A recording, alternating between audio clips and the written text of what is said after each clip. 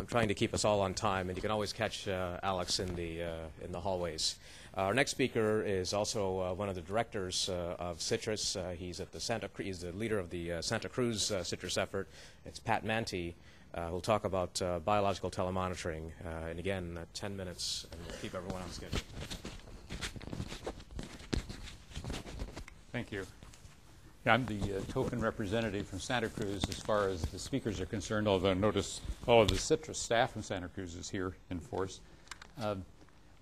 I think I'm really the fill-in behind a speaker they really wanted, which was Michael Mantey, to talk about some of the work. We have a strong program in gaming, and the idea of using some of the gaming and simulation and looking at the responses to pandemics or other crises was of interest. But he's out of the country, so I had to fill in.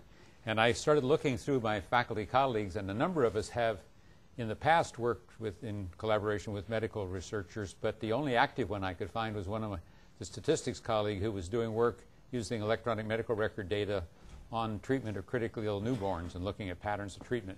So what I looked at was what I had close at home that I thought was of interest might be of interest to this audience, because basically I'm here to advertise for potential collaborations between my faculty and the medical faculty that are here. Most of my lines have been taken because things that we do have a lot of overlap with things you've already heard about, so I could be even briefer than 10 minutes.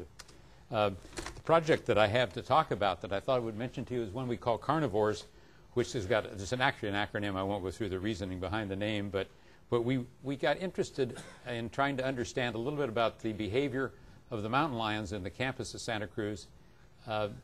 We were then told by the lawyers not to do that because the mountain lions with a collar that we put on them, when they attacked and ate a student, they would be holding us responsible. So the coyotes didn't seem to be as big a threat, so we instrumented coyotes. But now we've got a biologist who's willing to take responsibility for the mountain lions, so we're back into the mountain lion business by indirection. So we've been interested in building a collar that we could put on a critter, and these critters aren't very receptive to having their batteries changed, so we have a challenge with the power. We also have a challenge with not knowing where they go. You know, the world would be a lot easier in sensor networks if everything was covered by a uniform wireless mesh. But unfortunately, we don't have the resources and the wherewithal, nor do we know where the coyotes actually go. And it turns out the two colleagues over on my right are biologists working with this, and they were the ones who were most interested in the problem. Where do the coyotes, what is their pattern of social behavior? Where do they go? What is their territory? How do they interact, etc.? So this is a team of the real workers up there on the top, in this case, are the graduate students, the first three, and then Katya and I are faculty working with them, and these are faculty from biology. And so the other piece of it is then building networking environments in which we accept that disruption will take place, that we're going to get data some of the time, but not all the time, and we can't count on when we'll get data. We put a few towers out. I'll show you quickly in the next chart. We put a few towers out of the idea, or stations, and connect those together continuously using 802.11 or something, point-to-point 802.11.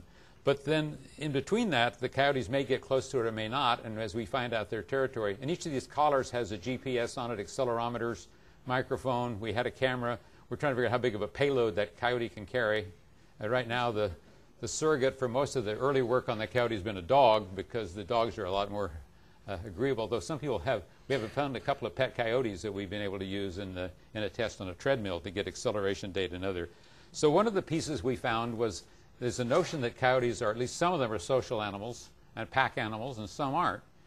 So we've worked on the idea of capturing data on one coyote, that if it shows up near the network, it dumps this data, but if we send out the word that we're looking for coyote B who never shows up, coyote A will look for coyote B, or essentially take the data from one to another. So we use this mule, the coyote being the mule of data for someone else. So we're working on that scheme. And in fact, one of Jay Boyce, who was on that previous talk, got a Best Paper Award recently in a networking conference for this disruptive networking technology that goes with this. So this is a quick picture to say we're building some real hardware. We're also looking at the things that go on at Berkeley and others, and we don't have a sensor lab at the level that this one.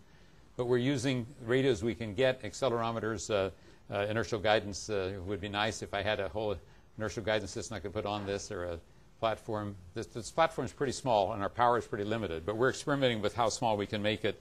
And I think we're a half step of technology behind most of what we see our colleagues at Berkeley working with. But we have been making this system on a fairly small budget, looking like it'll show promise in getting the data from the coyotes. It's just about to be deployed on on a few real critters. We track some of them through some other means. You have to catch them and put something on them and then find out where they go. So we've got some tracking on them now. And yeah, we're getting real data, although I have to confess, if you look in the background, truth in advertising, this is the dog on the accelerometer, not the accelerometer data from a dog, not from the coyote. We don't have any of that yet, but I noticed in one of the earlier talks, real data is messy. I'm a signal processing background, signal and image processing, so I like getting a hold of real data. But it is messy, and figuring out what's really going on as you see this 3D accelerometer data of a coyote running, galloping along is a pretty interesting thing. Even a dog on a treadmill is somewhat interesting. So that's a quick picture. Let me say that then I started looking at what else I could do in my 2 minutes left, I think, is saying about some other things I could advertise from Santa Cruz. And certainly, as I say, John Canny's talk on what he had looked at an overlap of, I think we should get together and find out how the coyotes differ from the critters John's monitoring. But we've dreamed of connecting up humans someday to some of this. The other things that I found at Santa Cruz in this area, that people responded with interest, although none of them came. So I guess that can measure exactly. The interest is inversely proportional to distance, I suppose. There's certainly interest in things related to signal processing and imaging in the general area related to patient monitoring, to outside activity monitoring. Rujan's work on elder care, I'm very interested in. Some of my students have been brainstorming about how we could monitor an activity of an elderly person in a home that is at home. Having just had that experience with my mother, I know how much of a challenge it is to know whether mom's all right without intruding on her.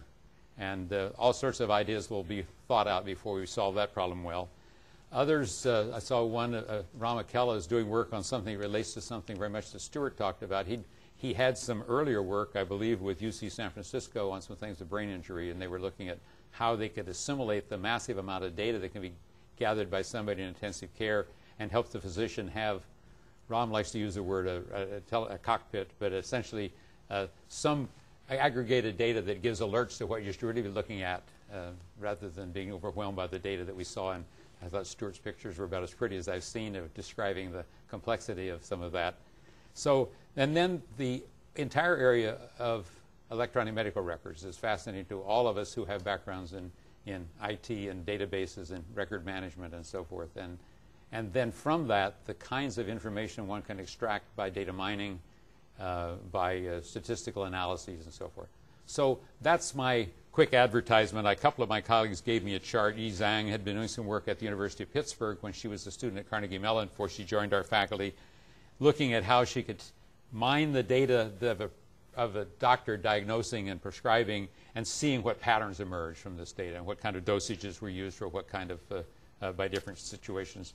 Ram's work, as he said earlier, working with some people at UCSF, looking at this ICU focused on the brain injury, but it's very akin to what Stuart was talking about. Kevin Ross is a young faculty member in information technology management that had been looking at allocation of essentially this outsourcing of availability 24/7 of radiology and others. How do you move the files around among those who are available? How do you manage the workflow? So I saw this as basically the workflow management in that arena. So those are some of the quick pictures that I would do here just as an advertisement to say Santa Cruz is interested in a lot of the same things you've heard today, and I'm the single speaker in that front. But I certainly would delight in having opportunities to collaborate with people in the medical field. A trip to Sacramento is not all that difficult, especially when it's en route to Tahoe. I think we have, this isn't really that far out of our path. So we're an alternative source for partnership besides the ones from the nearby at Davis and a little further down the road to Berkeley. With that, I'll stop and let you move on with the program here. Thank you.